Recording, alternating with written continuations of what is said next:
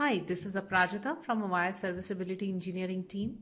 In this video, we will go through the installation of ICR Admin component of Intelligent Customer Routing 6.x, where we know ICR 6.x is a managed application for Avaya or Experience Portal 6.x.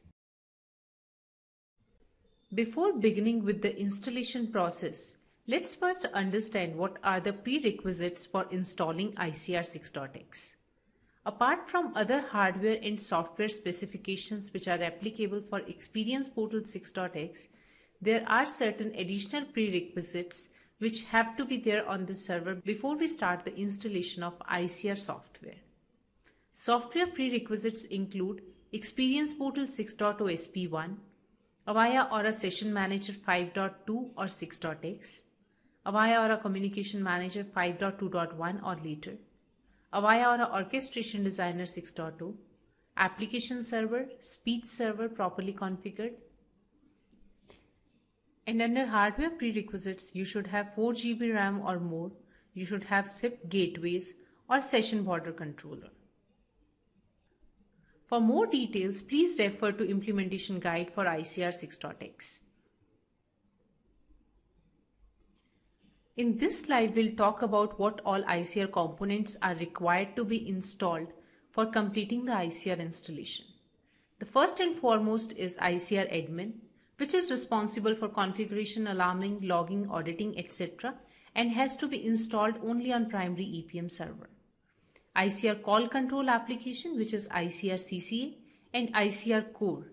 These two can be installed on an auxiliary EPM server or a standalone Linux system. ICR PDC is a pluggable data connector which should be installed on Orchestration Designer and is used in self-service applications. We will begin our demonstration by logging into primary EPM server on its console access with root privileges. So log in here with root user and its password first. Once logged in, go to the directory where you have mounted the ISO image of ICR. In our case, I have mounted that at /mnt/ISO. And when I list here, it shows me all the contents of that ISO image. We have to use install_icr.bin here using command /install_icr.bin. This will help us installing ICR Admin on this primary EPM server. As soon as we hit enter, the installation starts. As this is an interactive script, we will have to provide inputs at various points here. The first step is it asks for a confirmation whether you want to continue with the installation or not. Hit enter for yes. Then it shows us the information about the license agreement. Keep hitting enter till the time you don't get a prompt saying, do you accept the terms of this license agreement? Enter yes to go ahead with the installation and no to quit it right away. By default, this is the install folder /opt/avaya/ICR. If you want to continue with this, hit enter or provide another absolute path.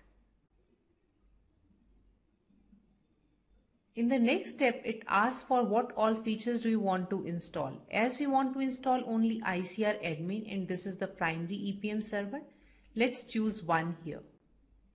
It checks ICR Admin. Hit enter to move ahead with the installation. This is version confirmation step. Here it shows that no other version of ICR Admin is installed and this is the new version that you can install. Enter Y for yes. Now there is a prerequisite check status. It shows the EPM version that is already available on this server. Enter to continue. Now it asks for a confirmation if we can stop the EPM service running on this server. Hit enter to continue. It takes some time to stop the EPM service running on the server, so please wait till it doesn't return another prompt. Now it shows the pre-installation summary. It shows the information about what product has been installed, what is the install folder, what are the features that have been installed, and then it also shows the disk space information. Enter to continue with the rest of the installation of ICR Admin component on this server. Here we see a bar progressing showing the installation status of ICR Admin component here on primary EPM server. It will take some time for the installation to complete. Wait till the time it doesn't show another message confirming the installation. In this next step, it asks for a confirmation for starting the EPM service on the system, and it also points us to the location of ICR installation logs. You can refer to these logs to see if there has been any error during the installation or it has been successfully completed on the server. Press enter to continue. This is also going to take some time because it is starting all the components of EPM service on the server. Now it shows a confirmation that installation has been completed, and it says that it has been successfully installed on this server. It also points us to the installation directory of ICR Admin component. Hit enter to exit the installer now. With this, we conclude our demonstration. Thank you for your time today. For any questions, comments and feedback, please write to mentor@avaya.com or on Twitter @AvayaMentor. For more details and related information, please visit support.avaya.com.